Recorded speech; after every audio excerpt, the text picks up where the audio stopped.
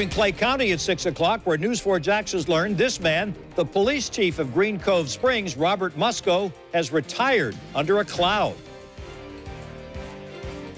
The chief has been under investigation for making racist comments to an officer. The city manager tells News 4 Jax while she would not necessarily have fired Musco over what he said, he would have faced disciplinary action.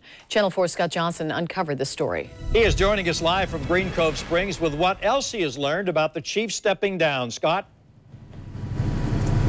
Well, Tom, this was as the chief was planning staffing for an MLK Day celebration here in Green Cove Springs. This is the complaint filed by the African-American female officer. Says a lot of things in it. One thing that she says is that he told her, quote, "I need my token there. You're my token." That led to eventually him retiring just days ago.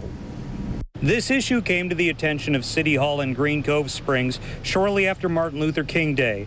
That's when Officer Kimberly Robinson filed this complaint with the city that Chief Robert Musco made numerous racially charged comments to her.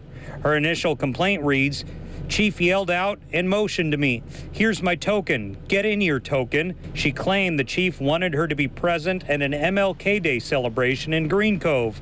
She replied, "That is my holiday, and I'm going to enjoy the day off."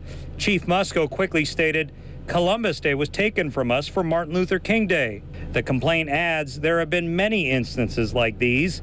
I spoke with the Green Cove city manager by phone." At the end of the day, the report basically indicated, and the chief never denied, that the comment was made.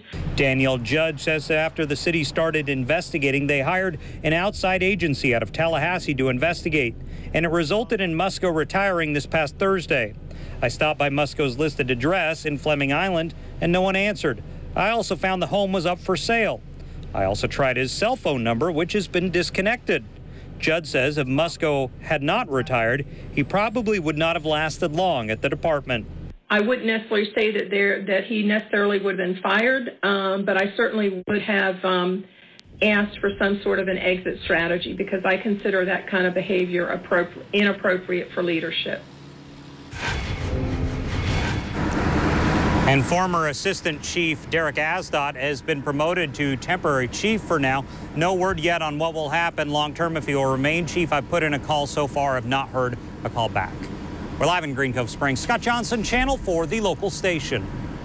Scott, how long after the officer made the complaint did the city take action to investigate?